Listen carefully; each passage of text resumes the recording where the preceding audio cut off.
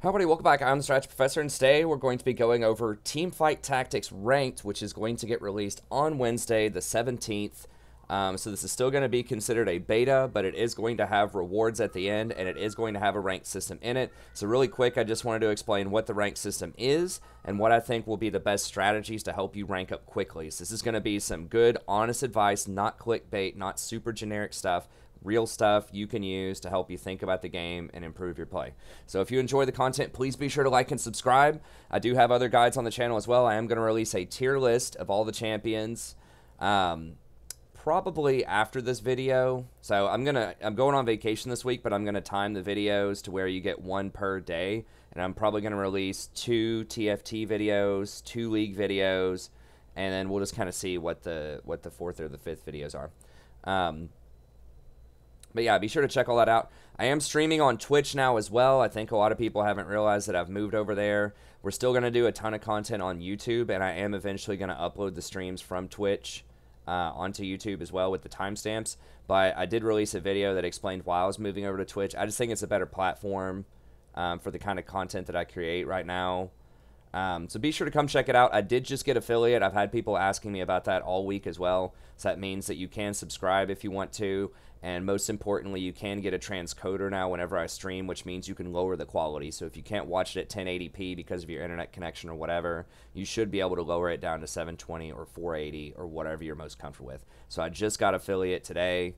So all of that is open. It's good. And we're going to be working our way towards partner to get even more perks over the next month or so. But let's go ahead and get in here. So as always, you can find timestamps in the description if you don't have time to watch the whole video. And I'll also have a link to this Google Doc on the left over here. Go ahead and put the camera up there so it's out of the way. Google Doc on the left, you can access that as well if you just kind of want to skim through. Okay, so over here we have kind of the patch notes that are coming out, and some things have changed as well. I think they are going to do all of the future changes on the same patch as they update League. They have currently been changing it every few days on live, but I think they're going to go to a more standardized patch cycle now. So some of the major things that have changed meta-wise over time is they nerfed Spear of Shojin to where it's only 15% mana back instead of 20. They nerfed Pike fairly recently so that he doesn't stun for as long with his ultimate. They buffed Varus a couple of patches ago. I think they lowered the mana cost on his arrow to 75 from 100. They nerfed Aurelian's Soul. I think he requires 125 mana and doesn't start with any.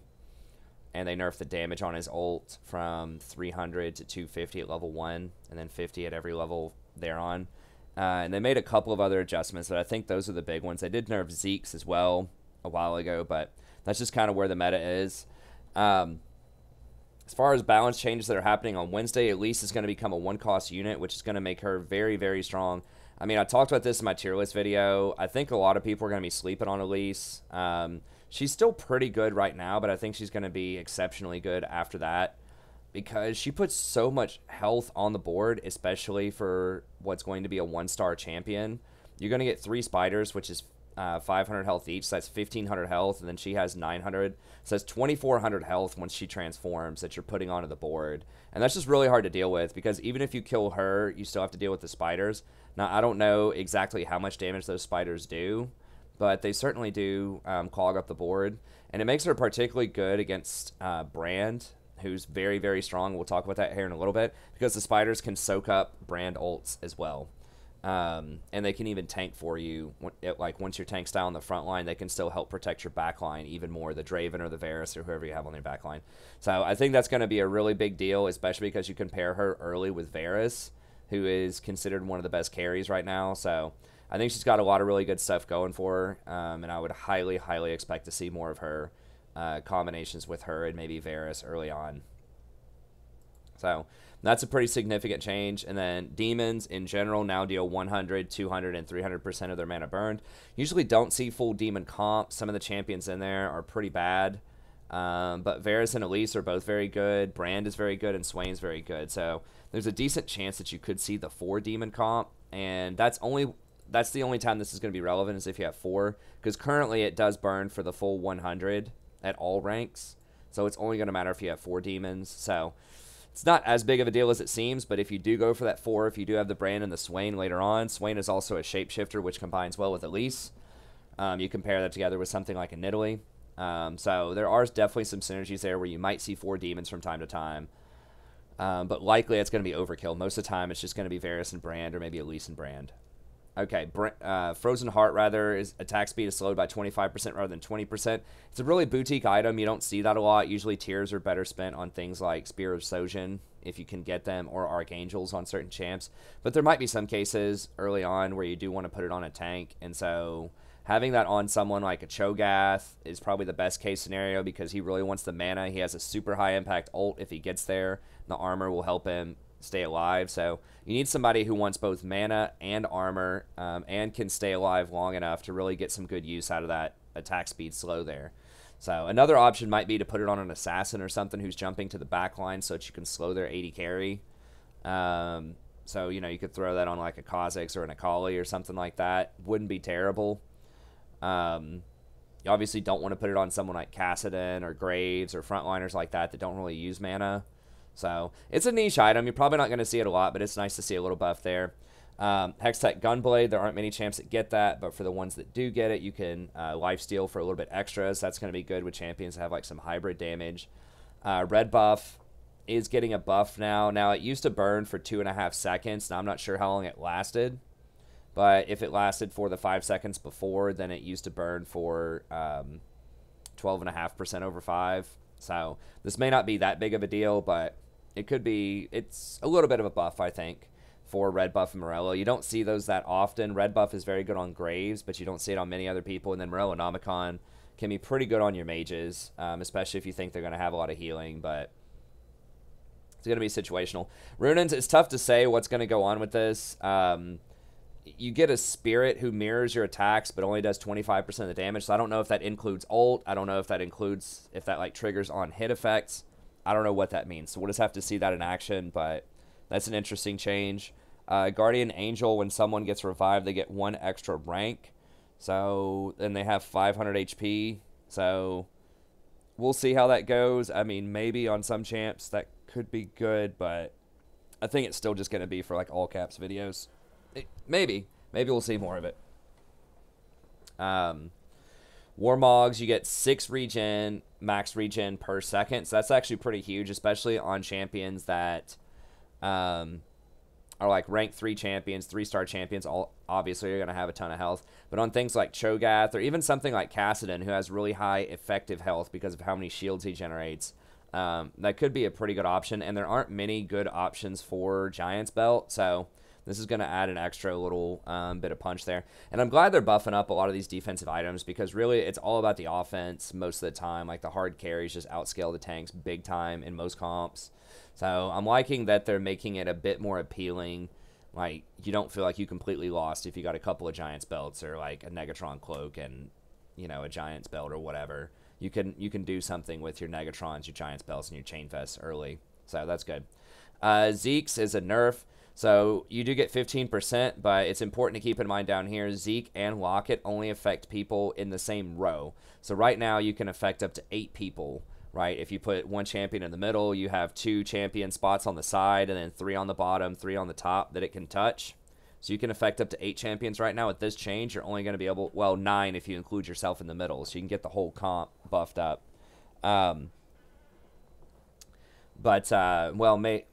Trying to think of the geography there. It's close enough. If it's not 9, it's like 7. Anyways, you can buff up a lot of people with it. But now it's only going to be able to buff up 3 max, yourself and then 2 other people that are like right next to you in the same row. So yes, they are increasing the amount to 15%, but it's going to be an overall nerf most of the time, and it's a huge nerf to Locket. So Zeke's is getting a little bit of a compensatory buff. So smaller nerf overall, but really big nerf on Locket, which is great because Locket is so abusive right now. If you didn't know, you can stack Lockets on a champion, especially a sorcerer, and put a bunch of AP on that champion, and the shield scales with AP, and so you just give out like, you know, an 800 shield to your whole team. It's really, really OP. So I'm glad they're addressing that some. I hope eventually they'll put in unique item passive so that you can't stack the same item on the same champion. I think that's going to create a lot of balance issues. It has several times with like Spear of Sojin on Pike, Locket stacking, It's just a lot of items where you stack them up on the same champ can be a problem. So they're not doing that this patch, but maybe in the future. Spatula items get extra stats. So, you know, if you turn someone into a sorcerer with your spatula, they'll get 40 AP instead of just 20. That's a pretty good change of pace to make the spatula feel a little bit more rewarding when you don't get Force of Nature and when you don't really make some game-breaking adjustment with your combinations. So, pretty good. And then Ginsu's is getting a little bit of an attack speed buff to 4%. I thought it was already an okay item. I'm not really sure why they're buffing it, but nice there. They are changing item randomness a little bit so that you get a guaranteed drop on certain camps, so that's good. I think there is still going to be some variation where some people might get 1 or 2 extra items. I wish it would just be standardized across the board, but it sounds like people should get much closer to the same amount of items over time. And let's talk about ranked. Here's the TLDR on ranked, and then I'm going to get to how to win in general right here. Okay, so it's the same ranks as League. You're going to start in Iron, and then Bronze, Silver, Gold, Platinum, Diamond, and then so on and so forth. Master, Grandmaster, Challenger. Now, there are no placement games, so everyone, I believe, just starts at Iron 0 LP, I think. Because I think I read there are no placements. There's no correlation with your standard league rank. So, you know, if you're Iron in normal League of Legends, standard League of Legends, you could still get Challenger in TFT. And you would still be Iron in standard League of Legends, but you would be Challenger in TFT. So there's no correlation whatsoever. They have nothing to do with each other. So don't worry about trying to make a fresh account because you think your ELO's too low or whatever, and you don't want to get penalized for that. Speaking of which, you don't have to level up to 30 either to play this. So you can have multiple accounts if you want to, for whatever reason. You can be level 1 as of right now, as of this recording. You can be level 1 on a Smurf and still enjoy the game. You don't have to get any runes. You don't have to buy any champions. Everything is all included in the game. So I think this is a much, much better model overall moving forward to compete with games like Fortnite because it's so accessible. You can just pick it up and play it anytime you want. There's very, very few barriers to entry. In fact, there's none unless you just want cosmetic stuff. So, anyways, that's good to know. And then there's no promotion series, so you just blaze right through. It's almost like the old MMR system. I don't know why, if there's no promotion series, why don't you just do a straight MMR system? I think the reason is they just want something analogous to their base game because people understand that. They know what platinum means. They know what gold means. Whereas someone may not necessarily know what 1822 MMR means, right? Unless you're like really old school and you know that that's like high gold on the cusp of platinum, which used to be 1850 back in like season 2. But they're just doing that just for comparison so that people understand what's going on. So there's no series, so you just go straight through 100 and your XP just carries over and you just keep going up. When you're on your way down, I think it'll stop you at 0, but if you lose one game at 0, then you get demoted immediately. So there is no demotion protection anymore either. So there's going to be a lot more flexibility. Now, I was worried this might overall inflate LP because you'll stop at 0 on the way down, but you'll break straight through on the way up to 100. But it does affect, you still have a hidden MMR that will determine your matches. So if you do that a lot, if you keep wanting to go through 100, then you break back down, and you keep losing at 0 LP after you break through, then your MMR will get lowered, and you'll start gaining and losing, adjusted amounts, right? So you'll start gaining less and losing more if your MMR goes upside down. Okay. So how it works also is you don't have to win every single game in terms of like you don't have to come in first place to rank up. If you finish first through third, you're going to be gaining some LP that makes a difference, right? So first gets the most, third is still going to get a pretty decent chunk of LP, and then if you end up in fourth, they didn't really say, they say that's a gray area, so they said it's likely you're going to gain a very small amount, like maybe 3 LP or something if you're fourth. Then if you're fifth, you're going to lose a very small amount, like maybe 3. And then it slides all the way down, right? Whereas if you come in 8th, you're going to lose a ton of LP. But if you come in, like 6th or something, then you'll just lose, kind of a moderate chunk of LP. So that's pretty interesting. So yeah, there is luck in there. But if you're a really good player, there's a really high chance you're going to be able to finish 3rd through 4th. you know, at the lowest in most of your games. So I think that's a really fair way to do it.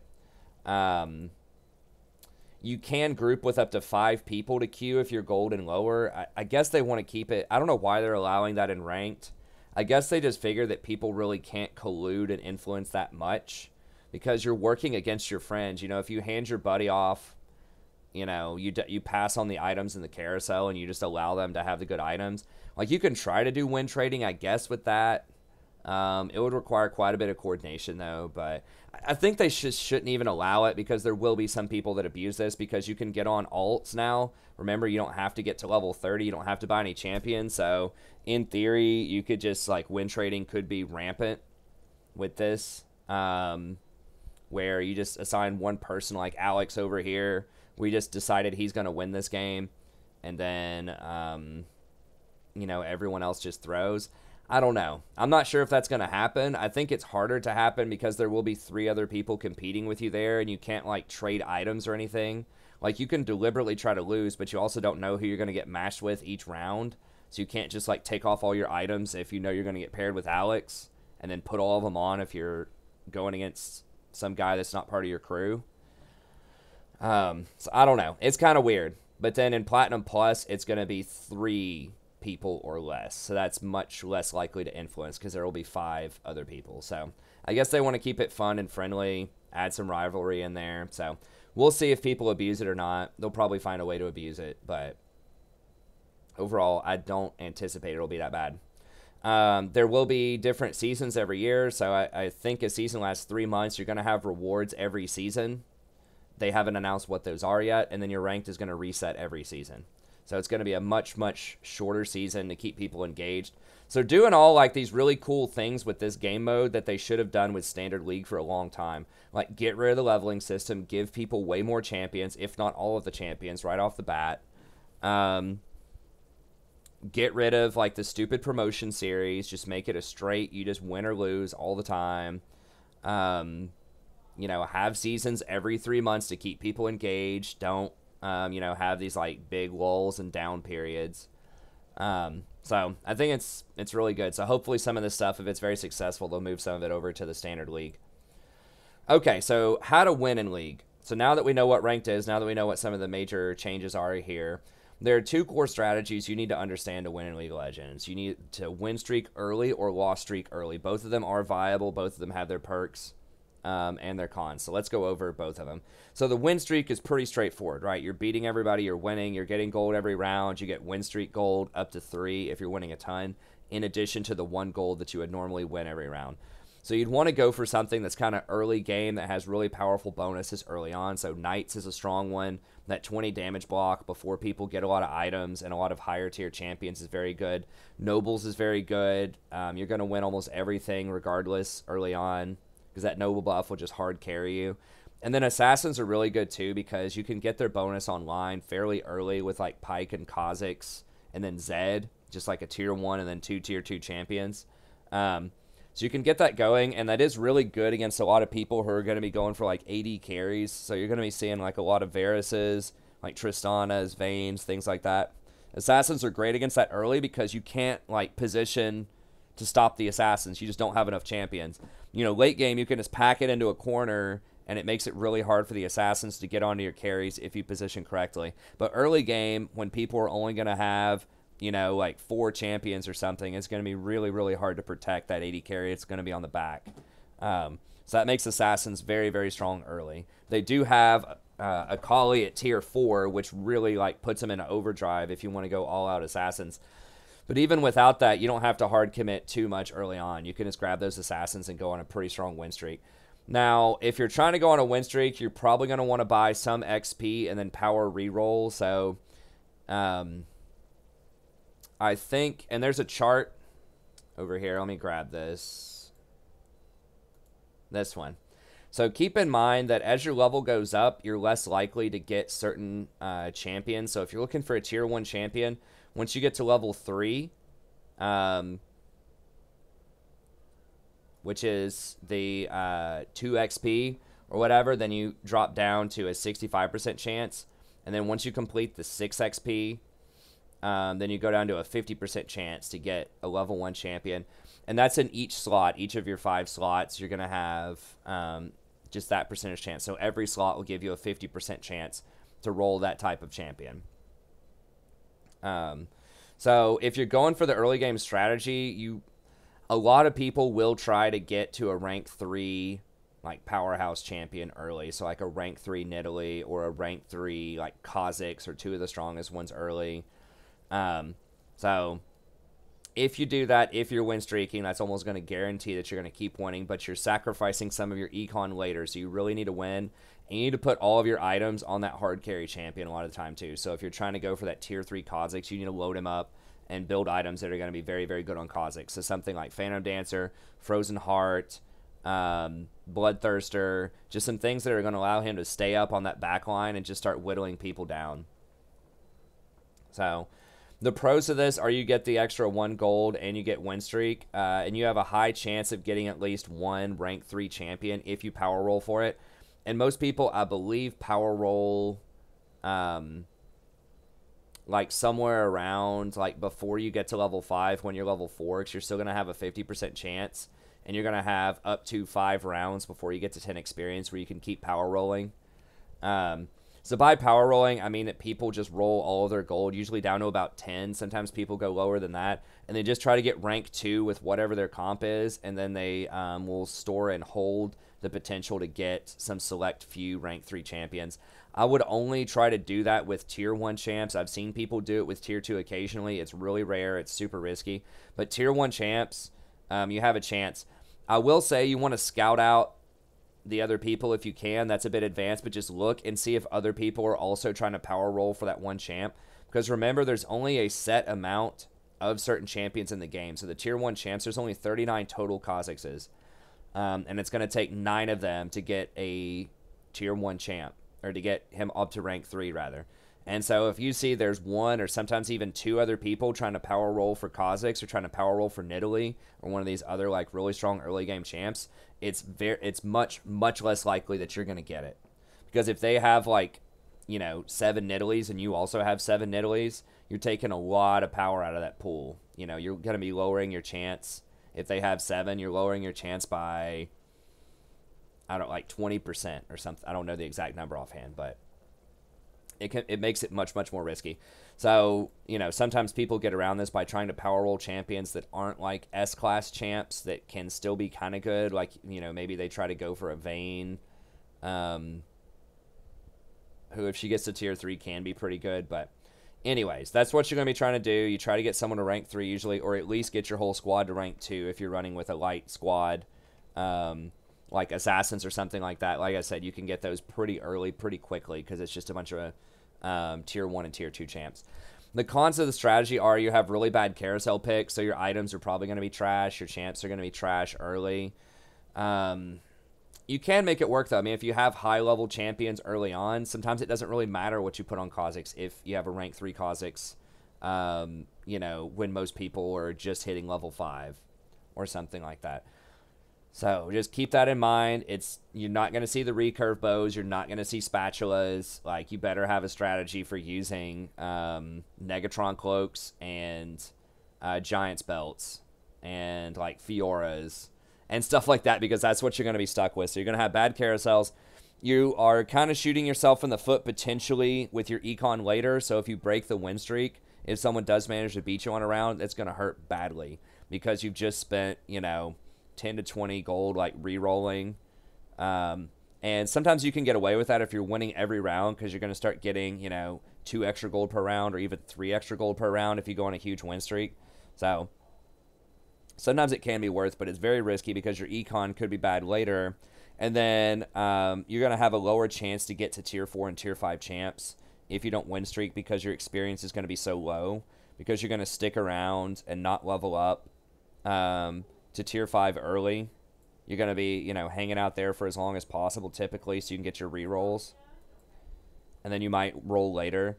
So just keep in mind that, like, to have a reasonable chance at a tier 4 champ, you really need to be level 6, and that gives you a 10% chance. But then it's even better if you can get to like level 7 or level 8. And if you're trying to get to a tier 5 champion, you know, you need to be at least level 8 before you have any realistic chance of getting to tier 5. So just keep that in mind with your strategy. So if you're trying to, like, early game, like, you know, power level so that you can get your Lucian leveled up, who's like a tier 2 champion, and you're going for like 6 nobles and you burn through like 20 gold early to try to get your Lucian, then you're not going to be seeing that KO probably in that game, because you're never going to get to rank 8 where you have a reasonable chance, unless you get super lucky at like level 6 with like that 0.5% or the 2% at level 7. So lower chance for higher tech champions. You're not going to have as many champions on the board because you're not going to be as high of a level. You're going to have a weaker econ, but you will be able to steamroll, especially if you have decent items early. You will be able to steamroll everyone if you get a rank 3 champ. Okay, how to lose streak. So this one's a little bit tougher to pull off, but some of the best ways to go for this are if you have pirates. They are adding TF into the game on this patch as well, who is a tier 2 pilot, or pirate rather, which is really handy. So now you don't have to run GP, who sucks, and he's rank 3. So now you actually have a pretty decent build path with Graves, who's respectable, Pike, who's respectable, and then Twisted Fates. Going to be all right. He's not going to be insane, but he's still pretty good. He's kind of like a utility champ. He can give mana back to your team or do AoE damage or stun somebody for a decent chunk of time. So he's all right. But he does allow you to get that pirate bonus. And I say the pirates are really good because you get the extra gold every single turn, or you have a chance for extra gold every turn. And so if you go on the lost streak, you're kind of doubling down on the gold. You're getting the extra gold from the lost streak, and you're getting the pirate gold. So that can be handy. So as you lose more and more games, you do get the same amount of gold bonus. It's symmetrical with the win streak. The only difference is in the win streak, you actually get 1 gold just for winning the round in addition to your streak bonus. So you are going to end up with more gold doing it that way. But with the lost streak, you make up for that because you have really good carousel rounds. So if you can get down near the bottom of the standings, then you're going to have like first crack at getting that recurve bow, first crack at getting that spatula. That's a really good strategy, is to try to lose early so that you can go for the double spatula force of nature, which is really overpowered late game. So especially if you get a spatula on your first carousel, like right when the game starts, then you might want to highly consider trying to lost streak down early, just so that you can get a second spatula on your second carousel. If one shows up. So if you're in last place and one shows up, you have a really good shot of being able to get it.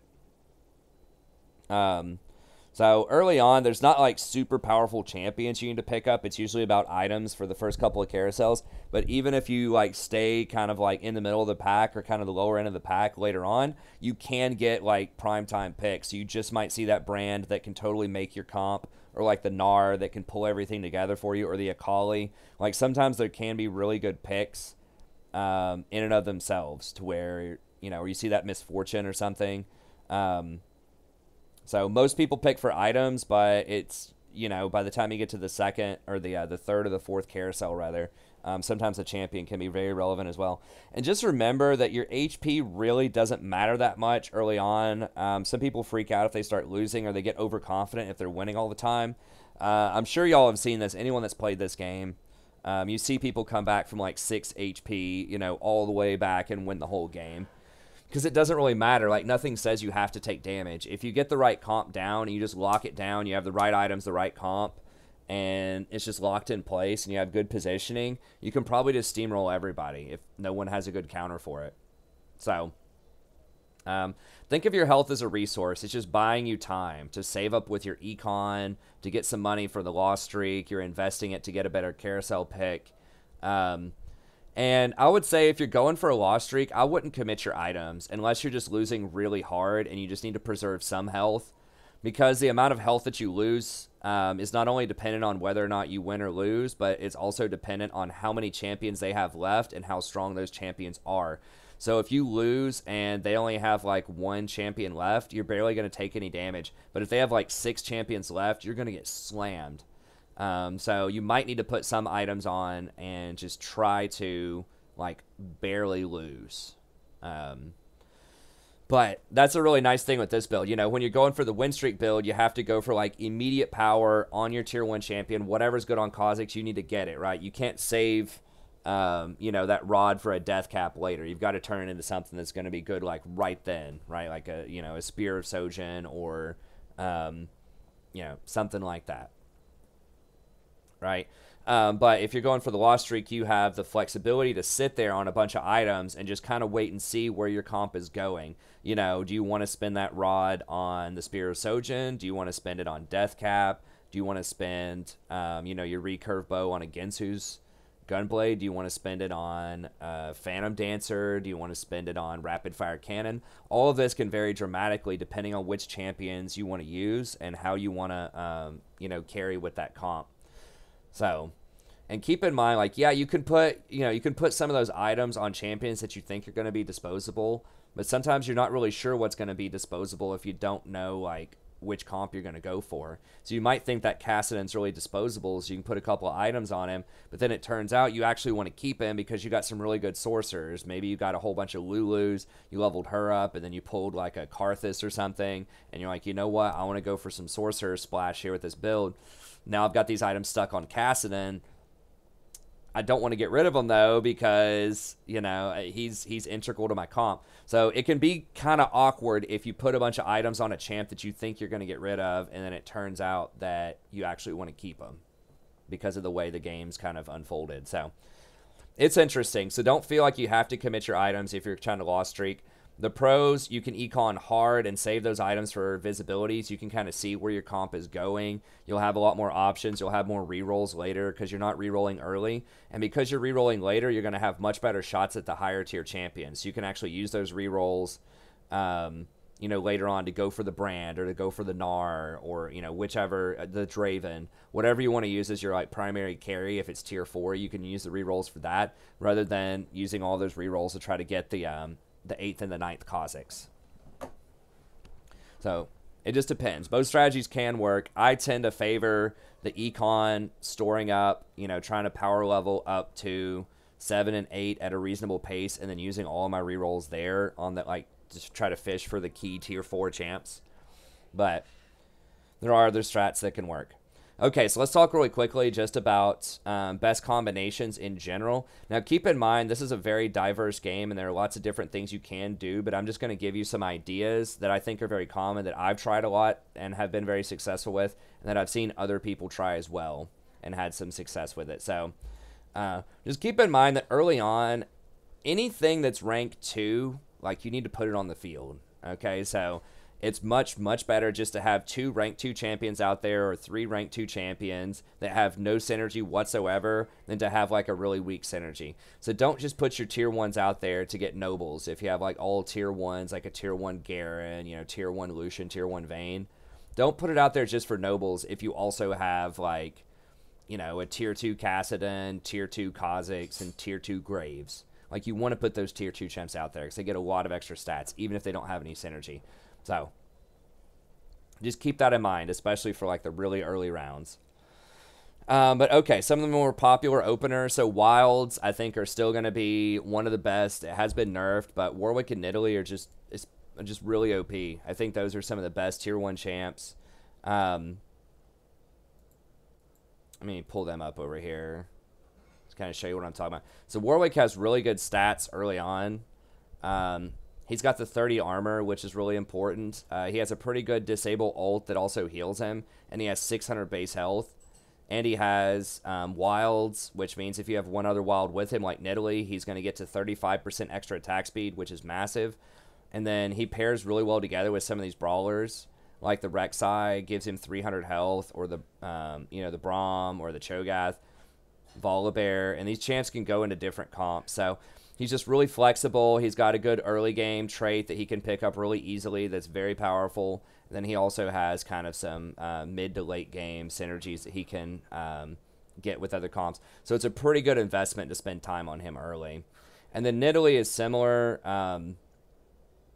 She's very strong.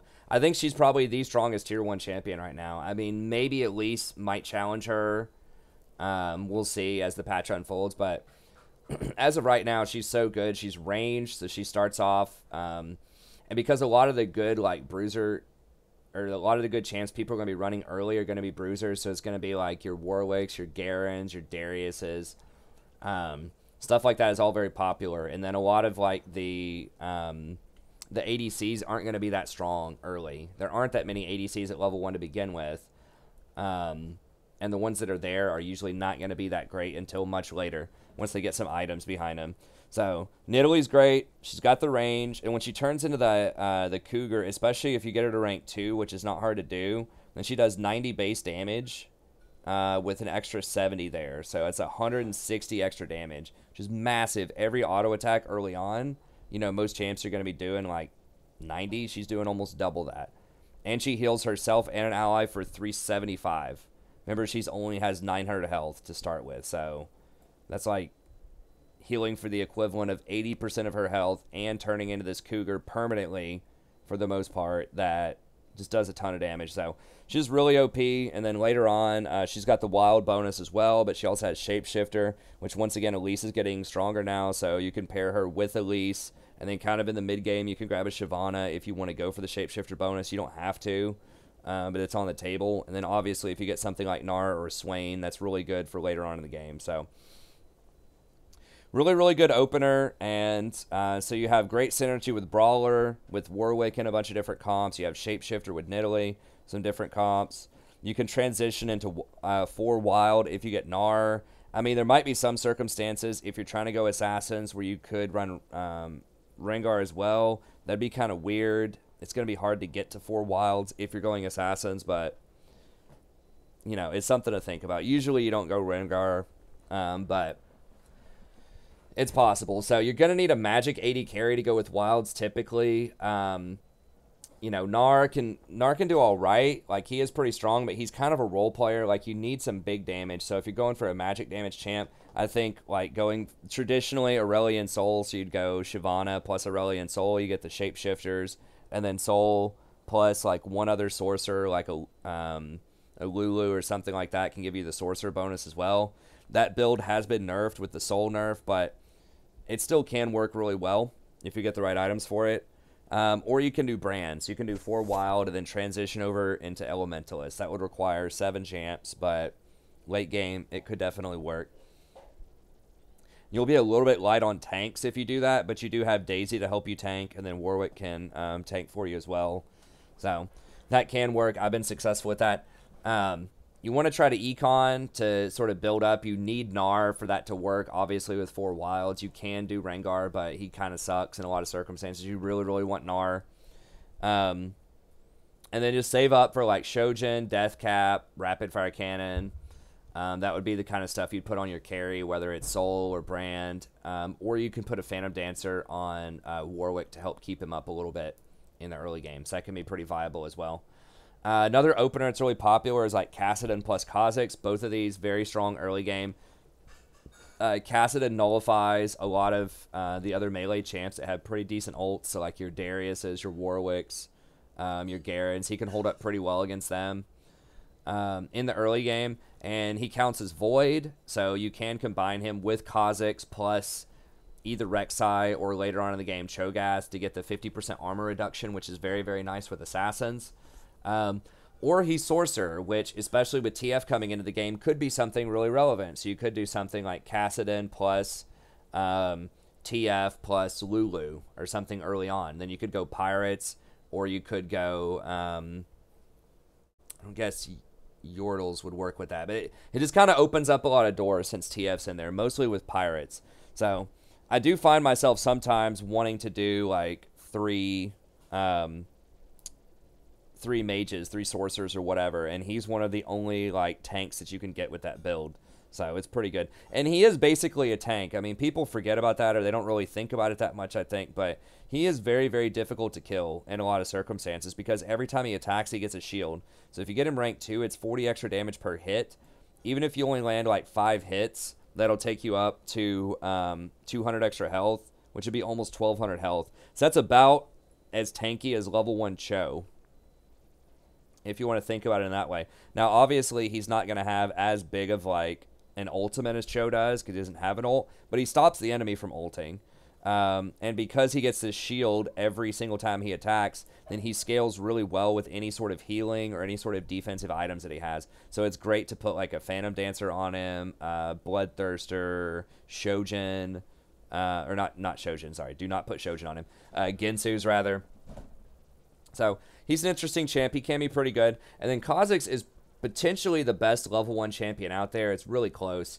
So like I explained earlier, like you just can't position around this guy early. He's going to get to your back line, and he just does an absurd amount of damage. When you get him to rank 2, it's 600 damage to that back line, which will, you know, take off 75% of their health a lot of their time. And so he just does a ton of damage. And with Void, you know, he can shred their armor eventually. So very, very strong. And then, you know, obviously if you get him upgraded to rank 3, he gets a ton of health, 1,800 health. And then, you know, can deal up to that 800 damage. And does much higher DPS as well. So he's a really, really good candidate for trying to go rank 3, if that's something that you're interested in. Then he also combines well with some of the other assassins, most notably kind of in the early game Zed and Pyke. But then you can transition into Akali later on. So overall, pretty good build.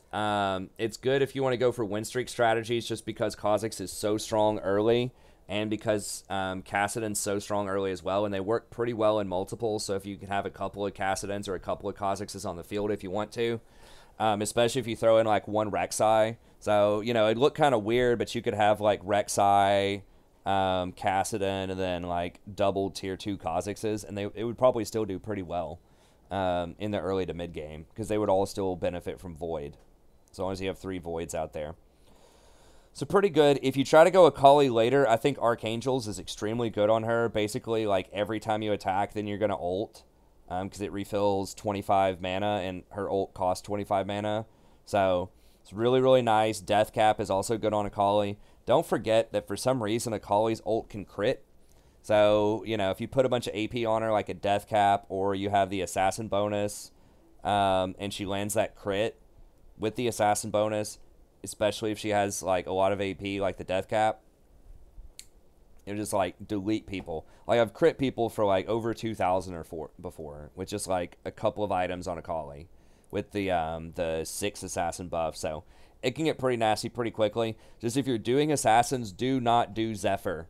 I've been screwed over so much by that item. It just really messes up your positioning, because sometimes it'll Zephyr the person on their back line, or Zephyr someone just like in the middle of their comp, and then you won't be able to jump to get really good placement on their back line. So do not run Zephyr. I messed that up, because I was thinking, oh, well, what if I, you know, Zephyr somebody for 5 seconds and my assassins jump on them, kill other people, and then we kill the person who was Zephyr'd. It's like, yeah, it doesn't work that way. What usually happens is it screws up your positioning, so you end up jumping on the front line and dying to their tanks. So do not Zephyr if you're doing assassins. If you go in sorcerers, you can go with a Lulu carry. So if you want to go for something like Kha'Zix, and then just like drop off the, or go Kassadin, drop off the Kha'Zix later, and then just throw in like a Lulu with an Ahri, or like a Lulu with a Twisted Fate or whatever, and you want to make Lulu your carry, she can actually carry really, really well, strangely enough. Spear of Sojin, Archangels, and Ginsu's would be where you want to be. It's just so hard to kill people with that tier 2 Lulu. She's just constantly buffing up their health, so that can be pretty rough. Gunslingers are another one that I've been using more and more with mixed results. It just kind of depends in the mid game on some different factors, but I think they can be really strong in the right circumstances. I've placed in top 3 several times using Gunslingers. Graves, very good early, especially if you put red buff on him, like because your buckshot deals multiple damage to all kinds of people around you, and so it applies red buff to everybody. And he's pretty good with things like Bloodthirster as well, because when everyone gets hit, it heals him for that very large amount. And then you can throw Phantom Dancer on him as well. So, and Titanic Hydra. There's a lot of stuff that just does AoE that's really good, because his buckshot counts as hitting everybody. So it applies all these on-hit effects. So I think Graves can be very strong early, and then you can pair him together. I think Lucian's good. He gives you some mobility. He's pretty good against assassins on the back line, because he can constantly reposition. It makes it very difficult for them to stick to him. Or you can do Tristana, who I'm not like as big of a fan of Trist, but if you really need her, you can use her. but you're likely only going to have two of them, two gunslingers for the majority of the game. You can pick up GP and get all four.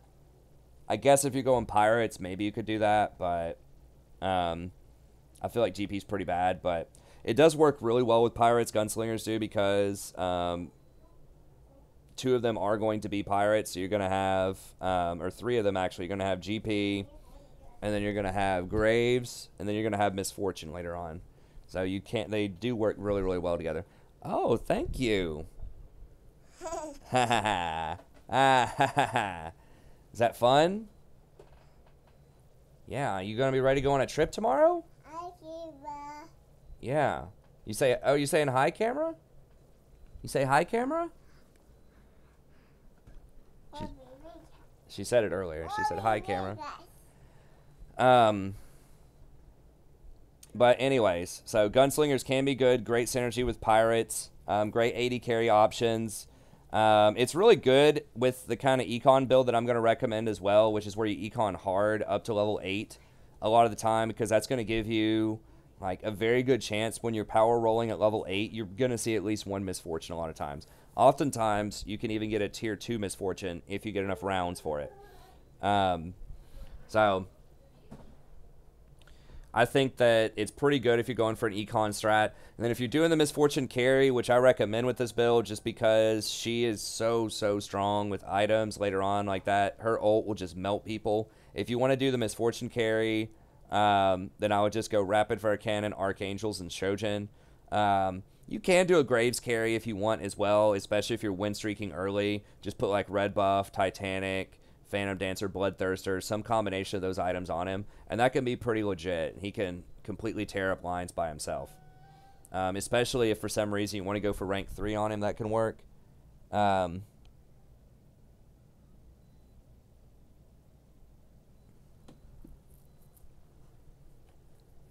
then you can also combine it with elementals or sorcerers, which I highly recommend that you want to get some sort of magic to go with this, because you're very susceptible if they have very high armor champions, or if they're going something like Yordles or Knights or, you know, some of these other things that are going to be very resistant to physical damage. It's really nice to have the AP. Also, you don't have a lot of AoE with this. You have a little bit. Misfortune helps out with that. But if they have like a Draven on the back line that's just wailing away on you, or like a really fed Varus or something, you're going to have a hard time getting to them with this build, because you're not going to have assassins, and you're not going to be able to crack their front line fast enough because you're not going to have enough AoE damage. So having something like Elemental so that you can bring in the brand and like an Anivia or a Cannon or something can be a really good idea. I guess you could do sorcerers as well, especially with TF being a sorcerer. Maybe you could bring in like a Lulu to help out a little bit, or you know, if you pull a Karthus later, or maybe something like Aurelion Soul as a sorcerer. You could have some decent options in there, so it's pretty good. I think it's a pretty good build. It does capitalize on Misfortune really, really well late game. The Lucian and the Graves can definitely be really good, so I think it's definitely a respectable opener, and it has some good transition points. Demons, so this is going to be kind of a newer one for this build, because Elise is going to be a 1-star, but I think you can go Elise and a Varus. I think that's going to be great with Elementals and Glacials later, because remember, Varus counts as a demon, so he goes well together with Brand, as well as Elise, as well as like Swain late game if you manage to pull a Swain. And then he's also a Ranger, so if you want to put him with Ashe, then they can buff each other's attack speed up. So if you have like Varus, Ashe, Brand as your cornerstone, then that'll give you demons, and then you can just get a couple more Glacials. Even with just like Lysandra, that'll give you Glacial, Demon, and Rangers. 3 champions, 3 different buffs. That's powerful. And so I think Varus in particular, is very strong by himself, and he has a lot of good synergy with Elementals and Glacials. Elise being tier 1 means you can feel like pretty comfortable like building Elise and Varus, because you're probably going to see quite a few of them early. If you're going for the Varus carry, you'd want to do Rapid Fire Cannon, Gensu's Bloodthirster. if you're going for a brand carry with that build, you'd probably want to go Rapid Fire, Archangel, Shojin, and Decap. Both of them can carry hard, so just depends on what you need. Maybe, like, if you have flexibility, see who's doing really well on the enemy team. If, you know, they have something like Dragon Claw, like, yeah, the Dragon Claw, or if they're going, like, Dragons with Shyvana and Aurelion Soul or whatever, if they're going to be immune to magic, maybe do the Varus. If, you know, you see that they're rocking a lot of armor, they have Knights or Yordles or something like that, maybe go with Brand. So I think there's a lot of flexibility, and this is a really good kind of splash opener. So you'd obviously have to pair this together with some kind of tank, but you could throw Elise Varus together with, you know, Darius Garen or like Warwick Nidalee. That would give you 2 shapeshifters if you do Nidalee, and then you could throw in just like a Shyvana at tier 3 or something if you really wanted the shapeshifter bonus. So very flexible, lots of good stuff to go there. Late game pivots, these are things that you can do like really late game. So this is what I would recommend. These are the 4 things that I would try to do early, and just think about some of those transitions that we mentioned before. You know, you can do nobles, you can do knights. It's just I feel like they don't transition very well early on, but they can give you a good sort of early game setup if you want. You know, you could try to go for something cute like Yordles, I guess, but I think these are going to be the 4 most common ones that I see, and also the 4 strongest. And are pretty good. So kind of your mid to late game pivots, I think Elementals is the strongest thing to get. I called this like a couple of weeks ago with Glacial Elementals, but you can actually fit these into almost any build. It's just an easy to pick up 3 set. It's a tier 2 champ with Lysandra, and then Kennen's tier 3, Brand's tier 4. If you grab these along the way, it's just so strong. They all do really pretty respectable magic damage. They're all elementals, so they charge their mana twice as fast. And then they also summon up Daisy, who has like 2,000 health or something. It's just this mega tank. Go ahead and take those off. Although that was kind of fun. But yeah, so I still think elementals are going to be really big. You know, splashable with the demon off a brand is the most common one, but you can do glacials with Lysandra or Anivia, although you don't really have to. So just 3 champs, really easy to pick up, very strong in the late game. If you see a brand, I would highly try to do this. You can go full wild plus some kind of magic damage. That's Nidalee, Warwick, Ahri, and Gnar is a pretty good finisher. And then, like, historically, it's been Aurelion Soul plus Shyvana, but you could sub that in with some other, like, you could sub it in with Elementals if you want to, or just some other kind of carry. Yeah, Demons, if you have Elise, Varus, Swain, Brand, you can throw some of those in there as well. And then we have the Glacial Elemental that I mentioned before, so usually you would go 4 Glacials, so like Lysandra, Ashe, Volibear, Sej. If you get an Anivia, you can substitute her in for one of these. But, like, that has a lot of synergy with other kits. Like, the Lysandra works really well with, in the Elemental build. Ashe works really well with Varus, in terms of getting the Rangers online. Volibear works well with things like Warwick for Brawler bonus, or Cho'Gath for Brawler bonus. Sejuani can be very strong. She does have Knights, so if you did go for, like, Darius Garen early, you can substitute out the Darius for a Garen. Or for a Sejuani, or vice versa. You could keep the Darius, go for the Sejuani, and then if you have a Draven, then you can do Imperials with Darius. So it just fits in really well with a lot of different things. So I think that Glacial is definitely something to look at. Glacial sucks early because there's no tier 1 Glacial, I don't believe. And then the tier 2 is just Lysandra and Braum. Braum's terrible, and Lysandra's like all right, but not that great. So Glacials don't really start coming online until tier 3, when you can start getting like Ashe, and to a lesser extent Volibear, and then at tier 4 the Sejuani. So that's something that you can you'll just find later on in the game that you can't really set up for early. And then the Draven carry. Draven is one of the most popular carries. That champion's very, very overpowered, especially if you get a bunch of items on him and Imperials. So you can put a Darius with him or a Swain with him. So he doesn't require a lot. It's really just Darius, or Draven rather. So yeah, if you pick up a tier 4 Draven, you can just kind of hold on to him and just see if you can use him later. He does an extreme amount of damage with his auto attacks, especially if he can crit. You can do Blade Master with him if you want to. Blade Master's not that great in general, but if you have like a Shen, a Darius, and you get like a Yasuo or something later, that could be something pretty easy to splash in there. If you have Darius or Swain, you can potentially get the Imperial bonus on Draven. So there's some pretty good stuff there. You know, the biggest thing with him is rapid fire cannon, so that you can stay in one place in the corner and just keep catching your axes over and over again. And then anything that life steals, predominantly Bloodthirster, is going to be very, very good, just like it is in Standard League of Legends, because the bonus damage that he does apply lifesteal, even though the bonus damage can't crit. Okay, so my recommendations, just to kind of wrap up here, now what I like doing is like going for, you know, there's some flexibility here, but I really don't like power rolling that much and just trying to experience up faster. And remember, the main reason that I like to experience up is you just get more champions on the field, which can help make up for the fact that you're probably going to have lower ranked champs. But the big one is you're actually going to have a high percentage of getting to tier 4 and tier 5. And most of these builds really want at least one tier 4 or tier 5 champion. Like Draven's tier 4, he can totally take over if you get some Dravens. Brand, super powerful. He can take over at tier 4. Cho, very useful at tier 4. Swain, tier 5, very strong. Aurelion Sol, tier 4.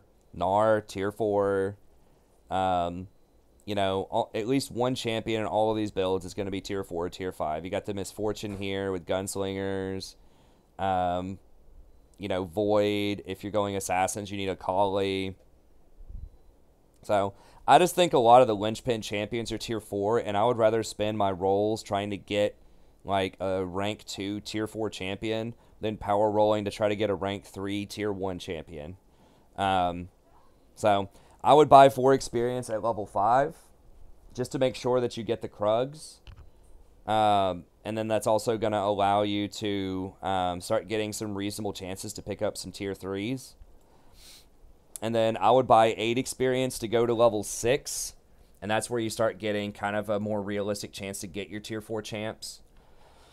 But I would only do that, like, buy the 8 experience if you have at least 40 gold, ideally 50, but if you bought some stuff early and you were kind of trying to be flexible with your build, you might only have 40. And then I would save up and try to get level 7, which is going to cost you the 30 XP. I would try to get level 7 and stay over 50 gold, if at all possible, to get to level 7. And then once you get like level 7, then you have some choices. The next one is 46, which is a lot. So if you're kind of behind on HP at that point, then you can heavily consider like re-rolling there at level 7, and that's respectable. You're still going to have a 15% chance for your tier 4 champs, only a 2% chance for tier 5s. So it's just kind of up to you. Sometimes having that one extra champion in there can be a big deal, depending on what your comp is. You might get an extra synergy that's really, really strong to have the extra champ in there, but if you don't really have a particularly strong champ that you want to put in, you could just wait a little bit longer, or you could start power rolling there if you feel like you're about to lose and you really, really just need to grab some stuff. But I recommend in most games, if possible, try to get to that level 46, buy a lot of gold there. I would break your bank for it most of the time. I would drop down to like 30 gold or something, potentially, depending on how much you have saved, to get to that level 8.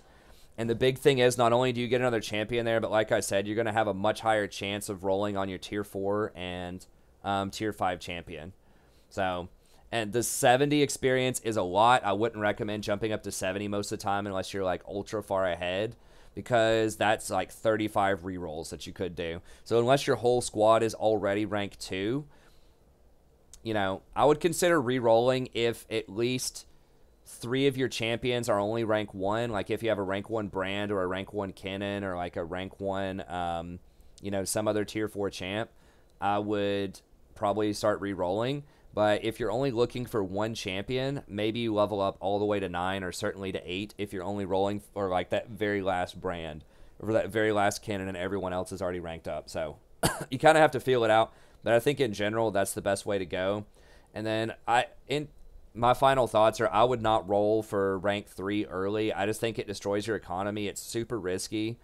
Other people could also be rolling for that. So it can work out. I know we've all seen those games where somebody has like 3 rank 3 champions and it just feels really OP. But, I mean, it happens. But to me, it seems really risky. But it can work out. If you're going for Assassins or something that's super early game, just proceed with caution. I think that you're going to have a much, much higher chance if you increase your odds of getting those tier 4 and tier 5 champions to really make your comp fit together. But that's going to be it. Thank you very much. Hopefully you enjoyed this. Don't forget to like and subscribe if you did. Check out the rest of the content on the channel. Be sure to stop by the Twitch sometime. We'd love to have you streaming starting around 9:30 p.m. Eastern Standard Time every night once I get back from vacation on Saturday. And I'll see you next time. Have a great day.